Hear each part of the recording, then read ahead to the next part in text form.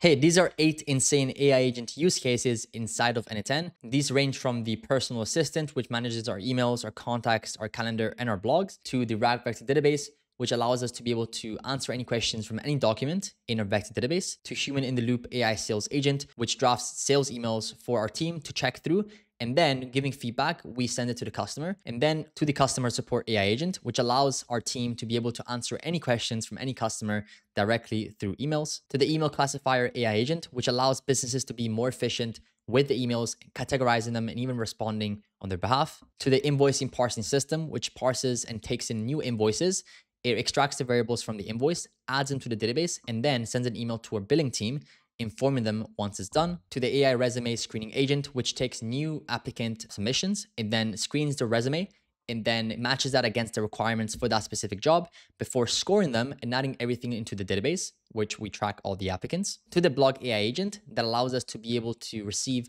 daily blogs about certain topics that we give the AI agent to be able to write and actually do extensive research on before sending it to our inbox every single morning. If you want to watch the full video where I show you step by step how each AI agent works and how it can actually be implemented into a business, plus I give you all the blueprints for free. If you want access to it, make sure to check out the first link down below.